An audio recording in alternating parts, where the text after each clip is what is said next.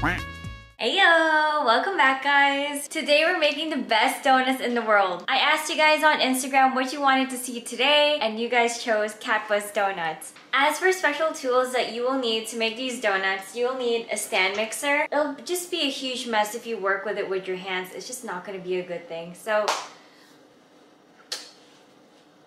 alright, to our mixing bowl, we're going to add some warm milk. We're going to use 1 teaspoon of instant yeast. Sounds so weird. Mixy mix and cover for 5 to 10 minutes. Meanwhile, sift your flour to ensure a fluffy donut. And then add it when your yeast is bubbling. Bruh. Every gram counts, guys. Next is some nutmeg for a little bit of warmth. And some eggs. Oh my god. Should we stop the video now? No, we're gonna keep going. Attach your dough hook and mix for around 8 minutes. Then drop in half of your butter. And mix until it's incorporated, and then drop the last half. Your dough should look sticky and stretchy. Take notes, guys. Butter a bowl and transfer your gooey mixture. It might look weird at first, but just trust the process. Cover it for around an hour. So we're waiting for our dough to rise to double its size. It's gonna take roughly 50 minutes to an hour. In the meantime, we are gonna get our icing ready. Typical donuts use icing sugar, so we're doing the same, but we're making it thicker so we can decorate some fine details.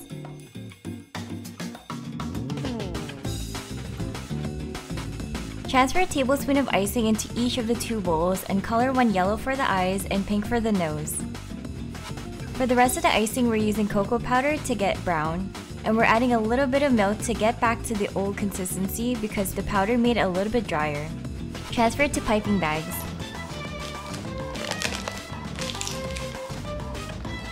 And now that it's been around an hour, it's time for us to take out the dough. Okay, so this is what you're looking for. So it's gonna double in volume. It's gonna be super jiggly. Dust some flour and pop your dough over. Carefully pat to get rid of the large air bubbles. It's nice and pillowy. So cute.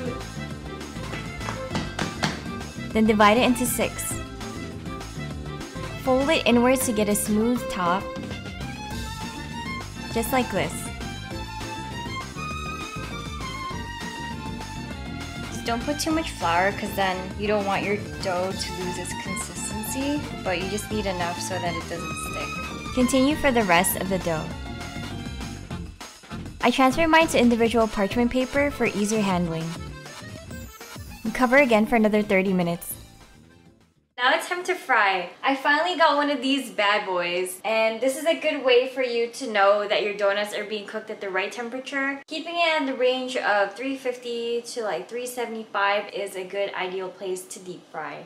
Alright, while that's heating up, it's gonna take a while. We're gonna go ahead and make the filling. Catbus's teeth are white. I'm just gonna keep it simple. I'm gonna keep it plain. You know, we've worked hard enough on everything else. I just want to relax. Anyways, while she relaxes, it's time to check our donuts. We're gonna do a poke test on this one. So we're just gonna poke and it should come back like 75% of the way. If you press it and it doesn't spring back, that means you've overproofed it. That means you got a bad donut. If you press it and it springs all the way back, like to its original state, then that means it's not done proofing. So this one's good to go. Frying's gonna go by quick. So get your sugar ready and also some like drying racks. You know, drying racks? Frying racks? I don't know, but get one of those. Go ahead and plop your donuts in carefully. And fry for around 2 minutes per side.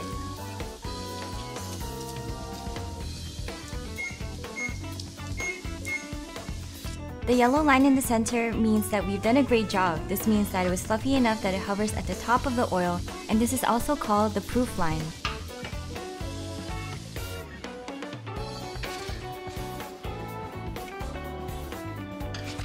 If you happen to have any holes at the bottom of your donut, can go ahead and close them up by just pinching it, because if you don't do that, you'll end up with something like this.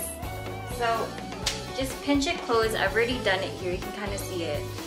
Now roll it in sugar while it's still hot.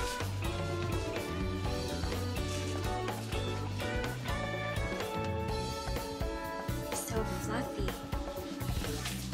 And continue with the rest of your donuts. And maybe do a happy dance too. They look so good. I'm gonna cut into one. Like, I just cannot wait.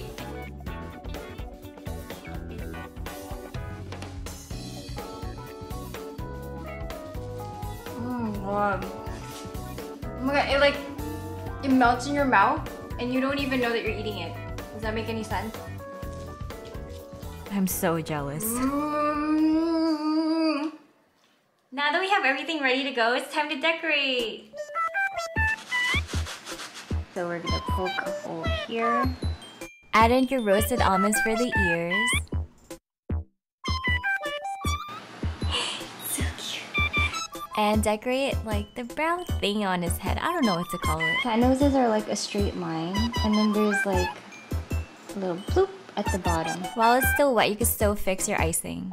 And then add your eyes. Ooh, you're looking creepy.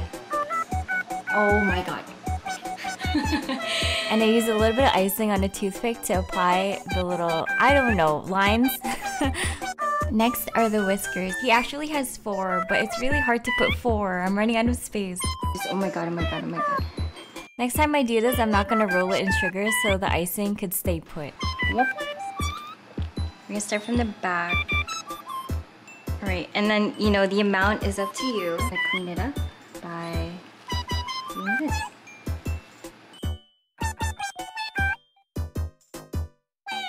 I really wanted to recreate his teeth here, but I'm not sure if it turned out right. Anyways, finish his ears by adding a little bit more chocolate.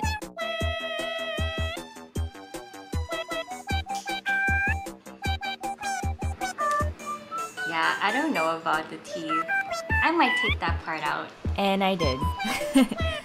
If you wanted a plain one, you could just do it like this. The same process. What do you guys think?